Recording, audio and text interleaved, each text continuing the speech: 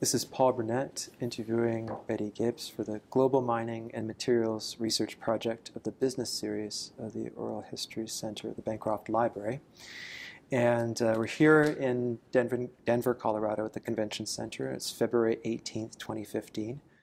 So you're working from 1973 to 1976 for Climax, or the molybdenum company, as a senior mining engineer. Yeah. I guess, did you start as a senior mining engineer? Or? No, I started as an engineer. Yeah. Underground engineer. I think. I Okay. think it was 321. Okay. And then I moved up to a 2. But I don't think I was a senior mining engineer until I went to work for Gulf Mineral Resources. Okay. And so how did that transition happen? Well, I decided that I needed a change. And so I knew somebody. Oh, yeah, when I was in school, I used to go to local section, AIME section meetings. Mm-hmm. So I had some contacts there. So I called up this one guy I knew, and I said, well, I'm thinking really about leaving Climax, or I might have seen him at a CMA conference or something. Mm-hmm. I'm thinking about leaving Climax. Do you have any ideas? So he sent me to this guy at Gulf Mineral Resources, and pretty soon I had a job. So the face-to-face networking of AIME and yeah, right, and recommendations from somebody or knowing somebody, those have always been the best way to get jobs. Yeah. I ask people, so how did you find out about this job? A friend of mine. Yeah. This is like right. an answer always. Oh, a friend of mine. Met them at the meeting, and so this is. It's a great networking opportunity. It is. Yeah. It does sound like it, even to this day. I mean, it's right. hard to believe now with like 8,000 people coming to a conference. It sounds a bit intimidating, but it's an opportunity for people, old friends to meet, and old contacts to meet, and new contacts to be developed. Mm-hmm. So at Gulf Mineral Resources, the title is Senior Mining Engineer now, and Application Analyst. Oh, well, what I was doing was, and that's another interesting story, technological-wise, because they had someone there who was doing, quote, operations research sort of stuff, which is like a big overall thing. And this first project I worked on there was on the Crow Indian Reservation, and this operations research guy had done this computer work and said, oh, there's like 3 billion tons of coal under there, and the, I guess it was Mineral Resources Department or something. Mm-hmm. There were some people that were a little bit skeptical of that because, it was just too much. Yeah. It was, it didn't seem, it was high level sort of stuff. And those operations research stuff kind of started in the 60s. Yeah. And it was like, this is the answer to everything. And, like, this can be mined. It has an overall stripping ratio of like 2 to 1, no problem, blah, blah, blah. We can mine 3 million tons of coal, or 3 billion tons of coal, and all that kind of stuff. And some of the people there were kind of skeptical. So I was kind of given the job of saying, well, is this realistic? And basically I discovered that it wasn't very realistic. And not only that, the Crows wanted a huge royalty, and it just would not have been economic. So that's kind of what moved me more into the computer resource calculation thing. And we were doing it on well, we did have mainframes, but the mainframes were in Pittsburgh, so it was a little bit awkward. But, oh yeah, I forgot. While I was in graduate school, I worked for Conoco Minerals doing, I wrote a program to do open pit design. And like I calculated the resource and then did an open pit design. And so I was doing some Fortran programming at that time to do that. So this kind of carried on into Gulf Minerals, and what I kind of got going there was, and again, I was having to fight this perception that, oh, we can't do things on computer. Right. You know, it doesn't really answer everything. But can you talk a little bit about resistance to computing in the yeah, mining industry? yeah. Where does that come from, and what were their fears, and was there anything justified in there? Had they had bad experiences with? Some did, Yeah. and some of it was from people who were saying, "Oh, we can do everything. We can solve all your problems with this computer program." Right.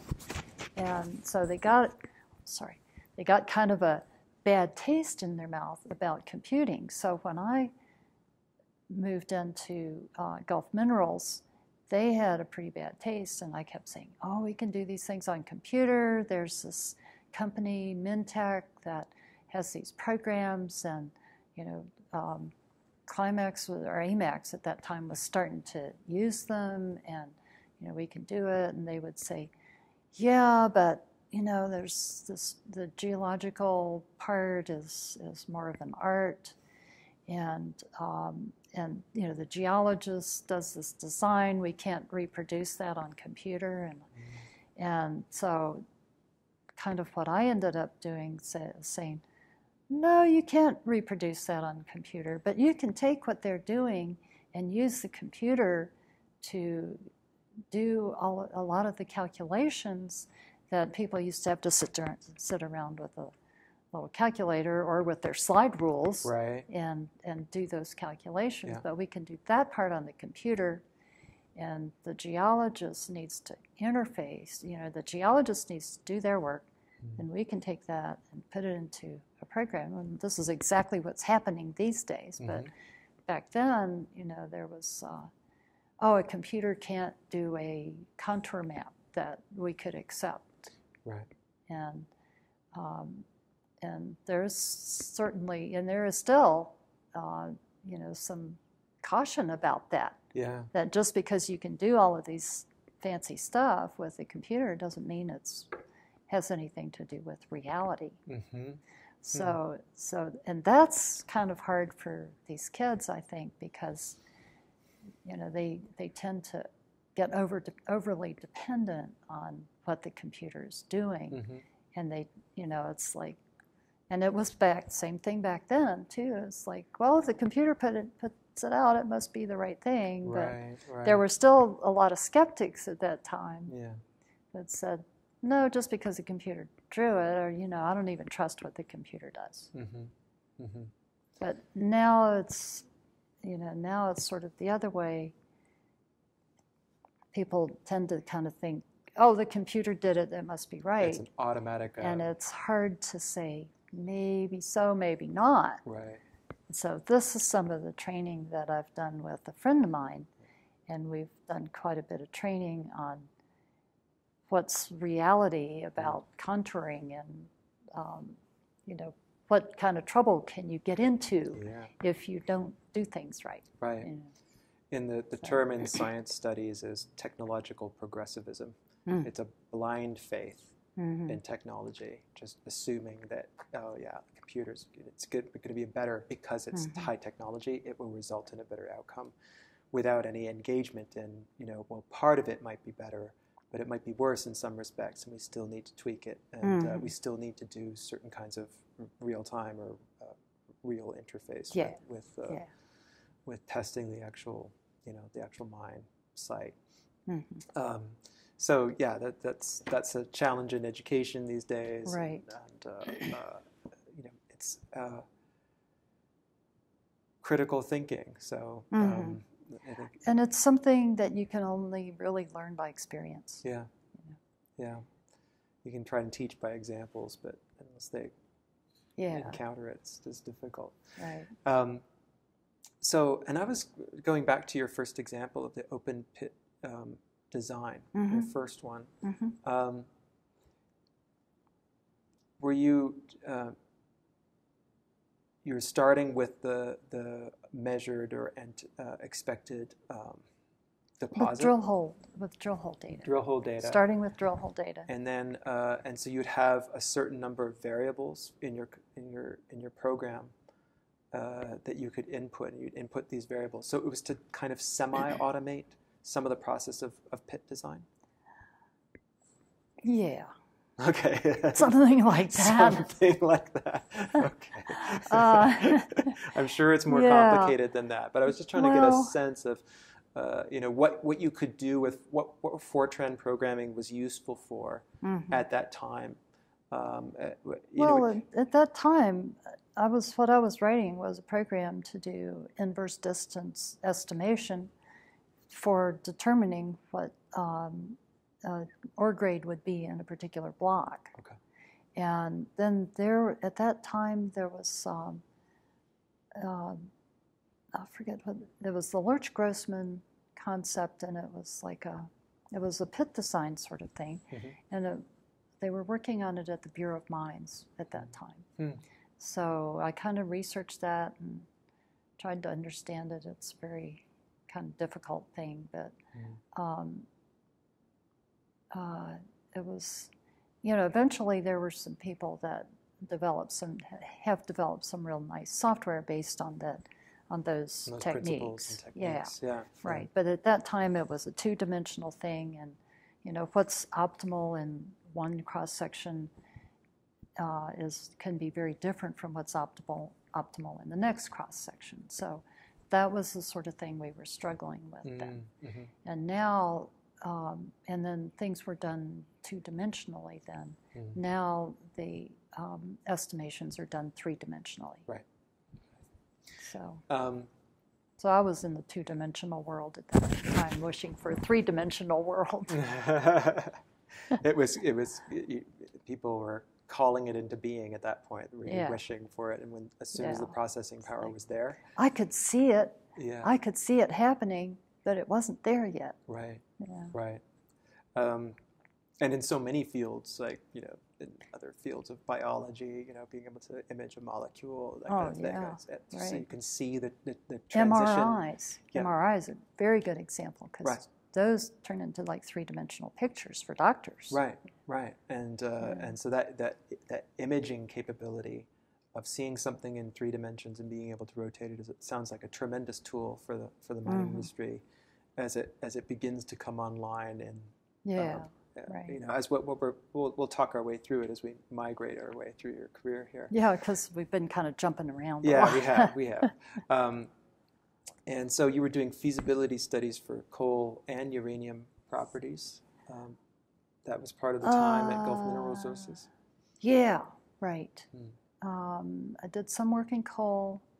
We were doing more work in uranium at that time, and they had a project down in Texas called Conquista, and I worked on that a little bit.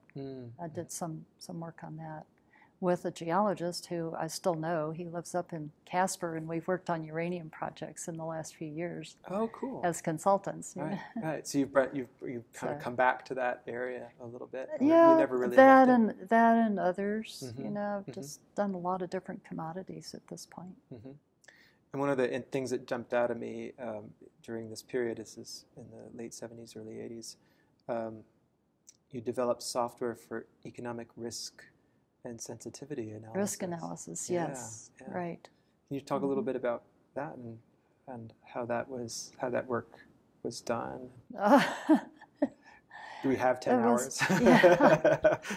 Yeah, well, that was kind of like a project sort of thing, and I was just interested in doing something with that, because it's a sort of a statistical thing, and you say you can develop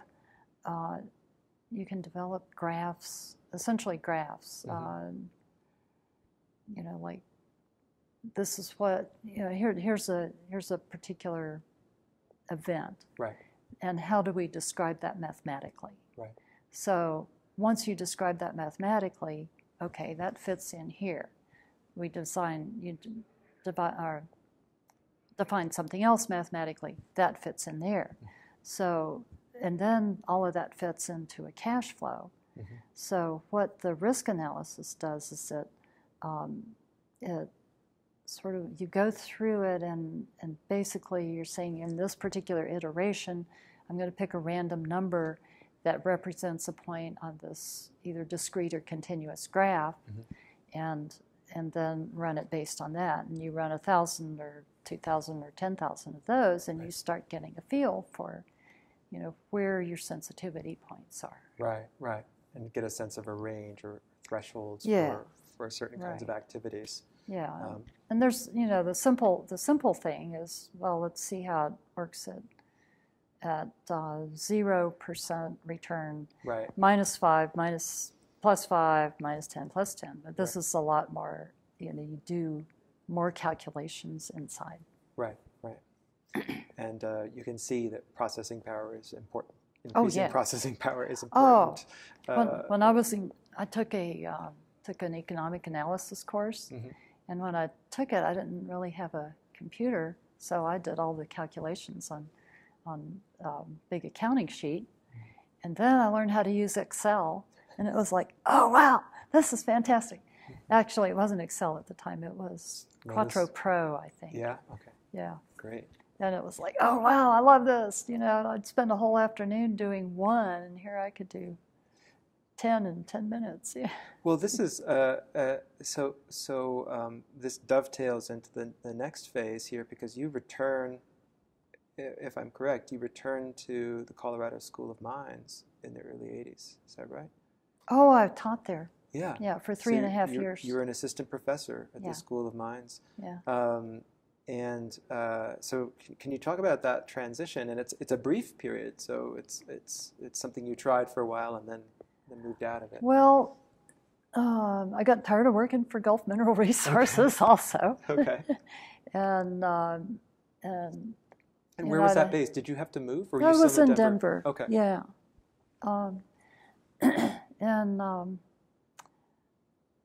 I said, well, I'd really like to do some consulting work, but I didn't quite know how to get started.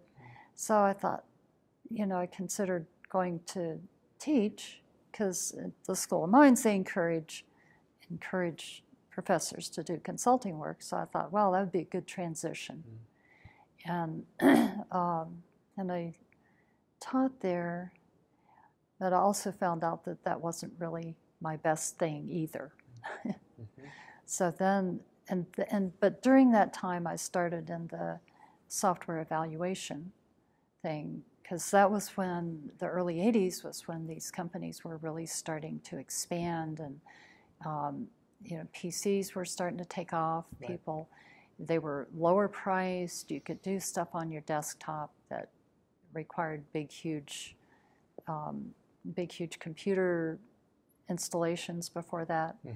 And now engineers could sit at their desks and do some of this work there, and the market just expanded like crazy there in the early 80s. And there was also a group called Computer-Oriented Geological Society that started up about that time that I was involved in, and it was a bunch of people who, started with a lot of geologists, and they had these PCs, and there wasn't any geological software, so they were developing their own, and so that I was kind of part of that group also, and I did some software development there too, but again, I realized that I'm not the best programmer in the world. But I really liked using the programs. Yeah. So that kind of worked into, just researching the software that was out there, evaluating it. What's the real thing? What's happening here, and what are all these programs that people are starting to use? So I started a newsletter and a software directory, and wrote articles, and there were some, the interest in computing for geology and mining was getting more mainstream, Mm-hmm. a little bit more mainstream. Mm-hmm. But there weren't very many people writing about it, and there weren't very many people consolidating the information. Right. I mean, So, it seems like it was in the history of computing in like the late 70s and early 80s. It's these very, very kind of some closed communities of the developers themselves, yeah, and they were very, very tightly connected. But you were interested in kind of reaching. It sounds like from the lists of papers you were doing in the mid 80s that you were almost like a bit of a proselytizer. Is that? yeah, yeah. Because I said, hey, you guys, here's some cool software, and you can do these things with it. And, what are you still using a hand calculator for? Right. And during this time as well, during the time that you were, I'm just interpreting this data. During the time that you were at an assistant professor at the Colorado School of Mines, you did some postgraduate coursework in mineral economics. Right. Can you talk a little bit about the discipline of mineral economics? How is mineral economics different from mainstream economics? Is it just that it's focused on the mining industry, or there's some differences? Well, there are differences, yeah, and it does focus more on commodities. In mineral economics, you take the basic, micro, macro economics, but when you get through the basics, then you start in specific courses. Like one of the most well-known courses is Frank Sturmol's. I can't remember what it's called now, but it's basically an economics course that teaches you how to evaluate mineral properties. And there are a lot of examples because mineral properties are not easy to evaluate because it's all virtual until you actually dig it, and by the time you dig it, that's done. Yeah. It's gone. Right.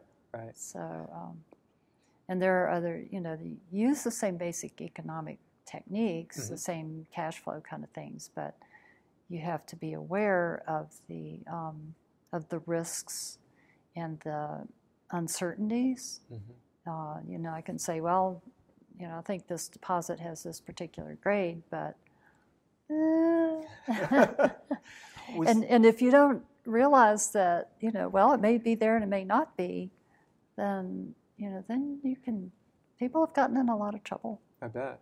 Yeah. And I guess with that, part of that is also risk analysis. You're trying to develop a range of estimates. It could be at the lowest end, the ore body could be this, and at the highest end, it could be this. And the probabilities. Right. You work with probabilities. That's geostatistics is very good with that. So you're saying, that I can, doing these techniques, I can have, and with the data that I have, I can have this degree of confidence that this is probably pretty close to what it really is. Right.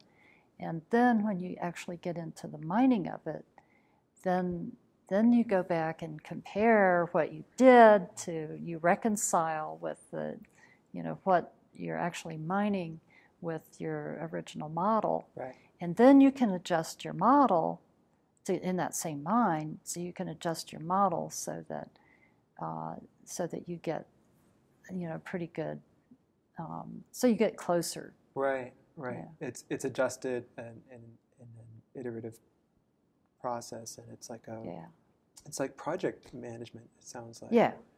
That you have your estimated costs as you start, and then as you go along, you make adjustments. You have to adjust. And you have to, and so the taking that coursework, you had questions in your mind that derive from your initial efforts to model mines and model new mines. Is that what you were thinking? Or were you thinking ahead to wanting to consult and you want to have credentials in that area? Right. Some of both. Some of both? Some of both, yeah. And so I wanted the credentials because I thought that this would give me some skills to add to my resume to get jobs.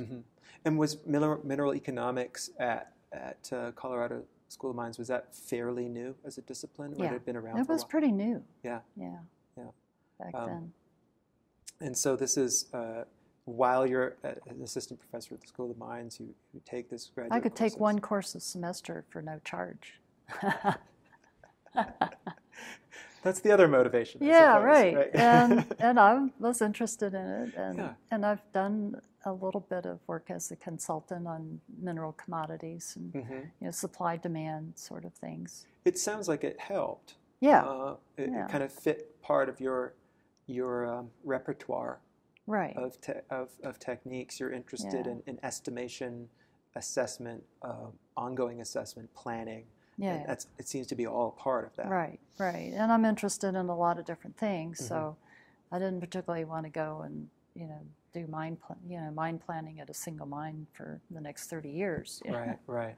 I like doing different things and having different challenges. Well, speaking of that, that's a good segue. Uh-huh. So this is right around the time of the genesis of Gibbs Associates. Mm-hmm. Can you talk about how that came about? And obviously you wanted to strike out on your own, but what were the ingredients that made that an option for you? Well, part of it was I was out there talking to people about computer applications, and I was getting very familiar with the software that was available, and I was starting to write articles about that time. Mm-hmm. So I got to be known as the person to go to. The vendors knew me because they said, right, go see Betty. You've got a mining product. Go see Betty, and she'll write about your stuff. And so then that led into some consulting jobs for companies like, I've done like database cleanups for some companies where they just had a bunch of data and they didn't know quite what to do with it, but they needed to get it into some kind of digital format. So I've done some of that, and I did some old uranium data. Like the uranium data had been sitting around for 30 years in these old magnetic tapes. So how do you retrieve that? Because that's thousands of drill holes, and it's expensive to do the drilling. And if we can retrieve them from those old tapes, then that saves us a lot. So you had to mount those on an old mainframe? Yeah. Well, you had to go around finding somebody who had one of those old tape drives. Right. And then be able to interpret the data that was on them, because IBM had its format, Control Data had its format, and so forth. So I didn't do all of it myself, but I found people who had the skills to do that, and then I would interpret the data, because I knew what the data should look like and what it meant. These computer guys had no clue, but they could read it and give it to me in a ASCII format, so I could do something with it. Yeah. And then I did a lot of evaluation of software for companies, because the company would say, well, we want to put in one of these packages, and not very many companies had them at that time. Some did, for sure. But a company would say, I want to know what's the right package, because there were like 5 or 6 different ones. And so I would go to the company and look at what they were doing and say, oh, okay, well, let's see. I think, this package A, B, and C would probably be suitable. And then I would do like a comparison of the capabilities, and I would talk to the users, and of course I understood how things worked, so that helped a lot. It's an enormous, you fit, you fulfilled an enormous role in mining at that time, because mining has this problem. You explained that there was 30-year-old uranium data on these dusty old tapes, and that's part of the, and I'm guessing here, but that's part of the problem of the industry, is that there'll be exploration and development. It will then lie dormant because the funding doesn't come together, the company gets sold, there's a merger, or there are all these kinds of reasons, and the market collapses. And then the technology changes. And then the technology changes in the interim. Right, and they don't keep up with transferring that data into other formats. No, because it can because there's no money for it. Right, or there's no institution anymore. Right. They have these properties, and it's on the books, but they're not. There's no institutional. The institutional memory is only as alive. Yeah, right. As the management that says this needs to be constantly updated and constantly translated. Right. Yeah, because they didn't have that. You know, they took these tapes and old printouts and just threw them in a warehouse somewhere. Yeah. Did you ever have any problems with damaged tapes? Yeah. Lost tapes? Yeah. Yeah. There were some. A couple of the projects I worked on were pretty good. Yeah. Because the magnetic media, of course, kind of deteriorates after a while. It does. And the ones in that project were pretty good, and we were able to get the data captured. Mm-hmm. But then I worked on another one, and the tapes were okay, but we couldn't decipher the data because you have to know something about the format. And if the guys who make the tapes don't put something on there about what the format looks like, who knows? Yeah. So in some ways, those problems don't go away, right? So you're in business for the foreseeable future, right? And then I have worked on some projects where they had some stuff on computer, but then they had all of these old drill holes that were still just on paper, and so. But now there are pretty easy ways to digitize that information and get it into digital format. Mm-hmm. Were they in punch card formats? They were actually written by hand. No, these were drawings. Oh, I see. Yeah, and handwritten logs. Wow. And there are still companies that have that. That's astonishing. When you think of some of these. That's a small company. Yeah. Small companies especially, they still do. They do a lot of things by hand. Mm-hmm. And properties are sometimes 100 years old, and have been worked and reworked and abandoned and taken up again. Yep. And it's a real challenge for the mining companies, large and small, to maintain the knowledge of what they have. Oh yeah. Right. I don't know if I can confirm this at all. I heard a rumor that the archives and records of Anaconda Copper, which is one of the largest copper companies in the world, are in somebody's basement. Some of them are, yeah. Some of them are also at the University of Wyoming in Laramie, because I have dug into those. Okay. Yeah. So this is actually relevant to the work that you've done. Yeah, right. And definitely some are still in somebody's basement. And I know that some of these uranium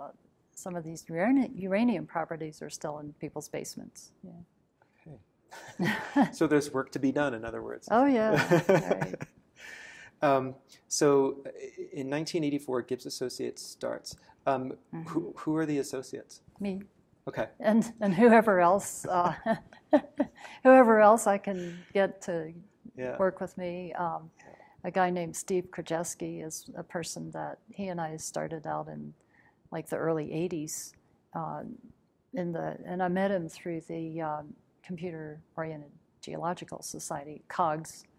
And we did some workshops together, and we've maintained a good friendship over the years. Mm-hmm. And we still occasionally will do something together. Right. And as and processing power really takes off at this time. It's wonderful. And so, now I think we can venture into talking about 3D modeling and that kind of stuff. So when does that really become a reality for computing in the industry? Well, it was kind of gradual. And probably mid-'80s to mid-'90s is when the vendors were really starting to, really working on developing the 3D capabilities. But it's really only in the past 10 years where it's just mushroomed completely. So that, like now I have a program that I spent probably, I don't know, $15,000 on, which does more than what programs in the early 80s would do that would cost 50 or 100,000. So some of the early software programs were that expensive? Oh yeah, and a couple of them still are. Right. So would you, sell the car to get one of these, or would you partner with others to share the cost of this software, to share the cost of a license, or how would you? Those are expensive for a single operation. Yeah.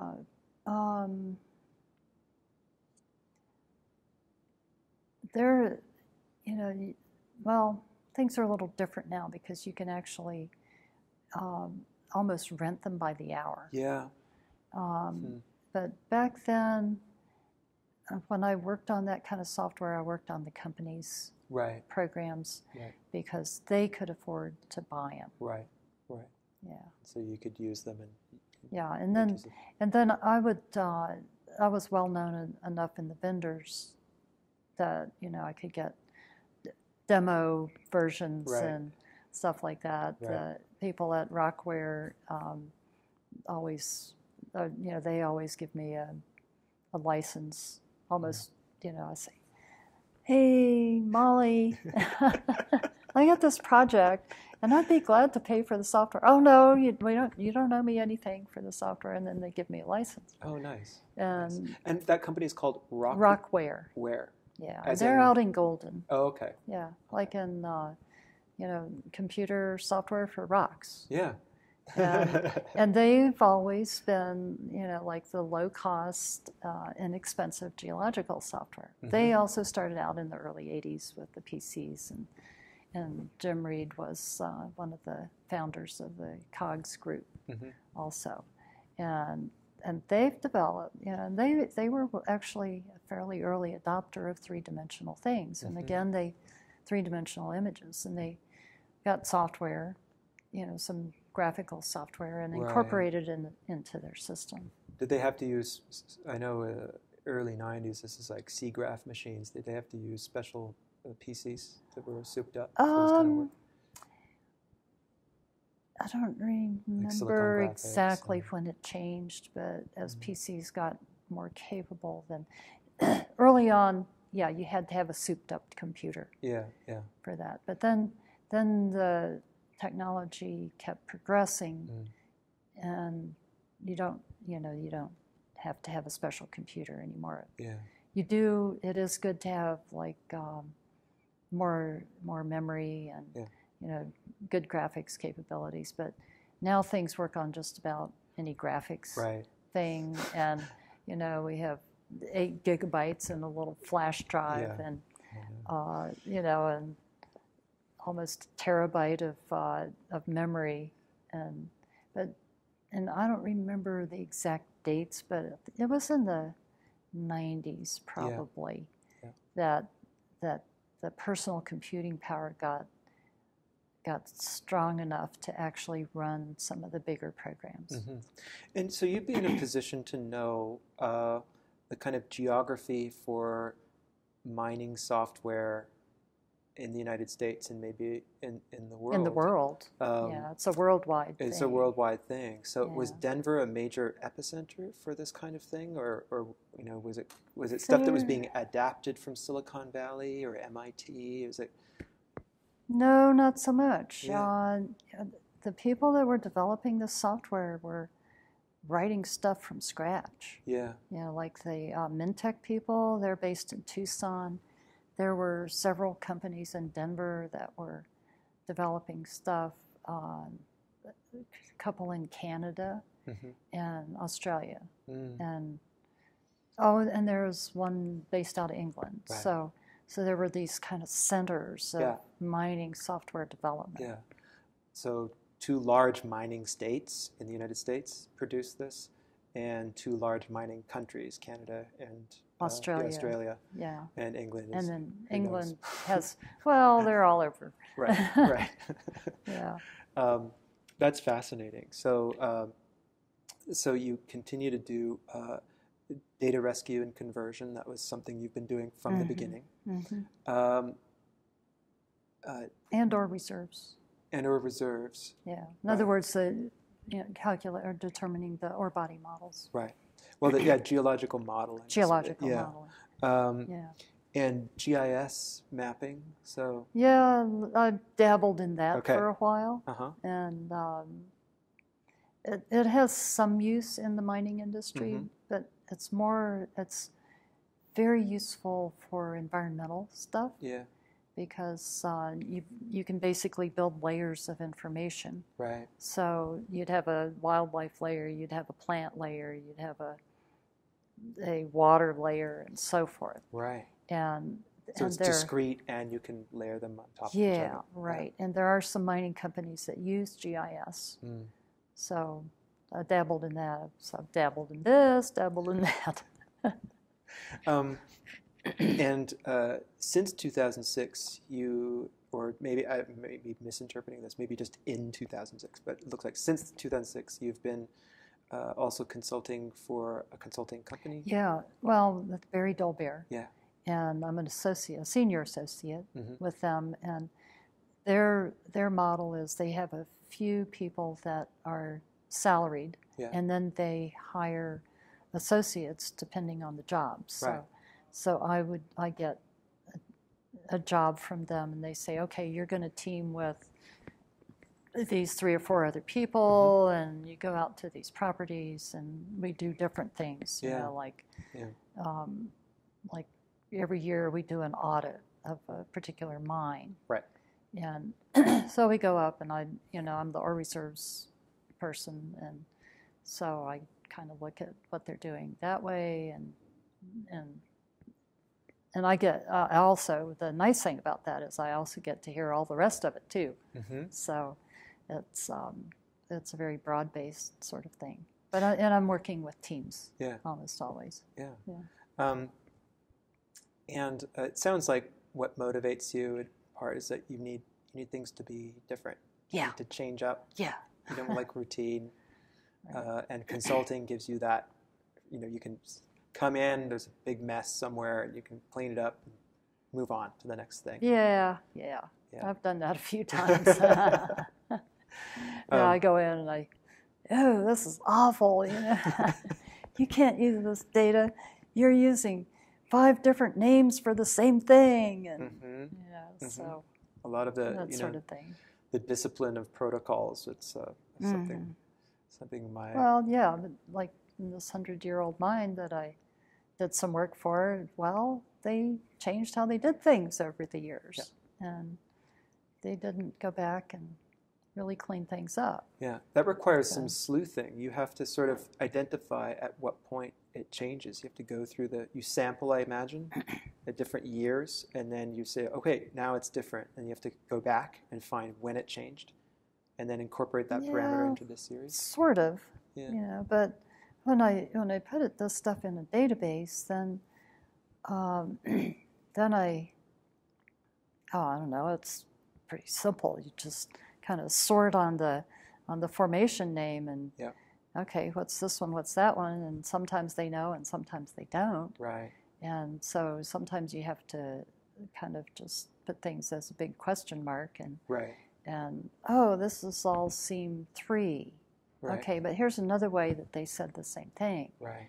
And so sometimes it's just, doing visual checks, because you can't always write routines to find things. If you don't know what you're looking for, you can't write a routine to find it. Right.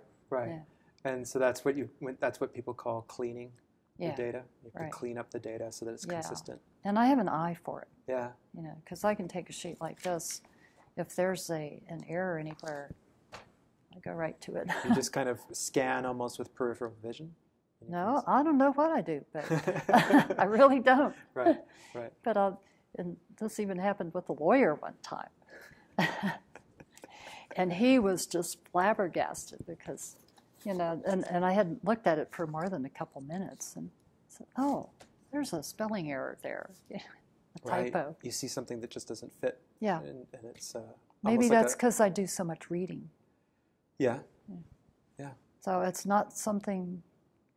That's not something that I control. Right. It's just part of your happens. It's part of the repertoire that you've developed from training. You've trained your mind. You've had an aptitude, I'm sure, and then you've trained your mind to work in certain ways. And so at this point, I think certain stuff is automatic. Right, but when you say train my mind, I didn't do it consciously. No, I'm sure. I didn't sit down and say, okay, I'm going to learn how to do this. Yeah. It's like it just developed. Yeah. Well, in the course of doing work, I think, you've got a time constraint. You're working, late on something, and you're just hitting that activity over and over again. Your brain adapts to that activity, and before you know it, it's kind of automatic, and you excel at that just because of repetition and effort. It just happened. There you go. Sometimes I think my whole life just happened. People have made references to fate and things like that, but there's other pieces to your career. There's service. Right? You've done service to the profession, and you've done other kinds of service as well. Can you talk a little bit about the United Nations stuff? Oh, right. Those were fun jobs. Yeah. Yeah. So what happened there? Well, I knew this guy, and I had known him because he was part of a company in Canada that they didn't develop software, but they did consulting using software or something. Anyway, I knew him from all of this activity with the evaluation stuff. So he went to work for the United Nations. And then he said he was working on getting computer applications in various countries around the world, in developing countries. And would I be interested in making proposals to go and help these people get started with computer applications? So I did, and I did. And so I went to a bunch of African countries and China once. And is this a part of travel inclination, or is that I love to travel. Okay. Yes. So, which is partly why I thought mining would be a good career, because I could travel. And so, have you done consulting in other countries, or do you just like to take a big long trip sometimes? Well, most of my travel has been doing consulting work in other countries. Yeah. In the past few years, I've started just taking trips. So South America, Canada? Well, my husband and I went to Scotland last fall. And several years ago, I went on a trip. Well, actually, no, in about 1998, I went on a trip with some Gibbs family, and we had a Gibbs family tour of southern England, because that's where the Gibbses originally came from. And so I met a guy there named George Gibbs, and he was having an 80th birthday a few years ago. So I said, I'm going to go to his 80th birthday party. Wow, that's great. But before that, I didn't have the money to do that. Yeah. So most of my trips were paid for by somebody else. Right. Which is great. I mean, it's a great way to travel. Absolutely. Yeah. When were you in China? It was probably early 90s. Yeah. And so you were doing basically kind of database consulting or No, modeling? well, it was, again, computer application training. Okay. Yeah, because they were using computers pretty well then. So I did some geostatistics work with them, and I took along a lot of like public domain software, open source. We call it open source now, but it was public domain. Right. And because they were interested in developing some things, but they have such a huge country that they can't afford to buy 1,000 data mines. Right. So they wanted to know what the technology was and, you know, what these programs could do so that they could develop it themselves. Right. And also you went to Kenya, is that right? Kenya? No, it was Malawi, Okay. Tanzania, Mm-hmm. Ethiopia, and Ghana. Wow. Wow. Yeah. And what years roughly were you doing that time? That was mid-'80s to mid-'90s. Mm-hmm. I loved it. I bet. I bet. It was great. Yeah. Yeah. What were some of the most fascinating aspects of that consulting work? Well, the African people are different. Yeah. Because, and I realized this because I was doing some training, you know, some of it was just basic, this is how you use a PC. Yeah. And, you know, it didn't take me too long to realize that, you know, in their cultures, they learn things by rote because they don't have very many books. They don't, you know, paper is valuable commodity. Yeah. So and I saw this in several places where I was. The teacher would say blah blah blah. The students would say blah blah blah. Right. So they learned a lot of things by rote, and I realized that, you know, some of why they couldn't understand certain concepts about how to use a computer was that they didn't really understand a variable. You know, things had to be, you know, if you want to find a document that's xyz.doc, then you look for xyz.doc. You don't look for, and they didn't quite get that you could use an asterisk for the XYZ part. Right, right. So that was a very interesting revelation for me. Mm-hmm. And so you had to key or to make changes in your pedagogy in order to reach them a bit better. Yeah. Right. Yeah. So that was a challenge. And you've had service to the mining associations as well. So you received the SME Distinguished Service Award.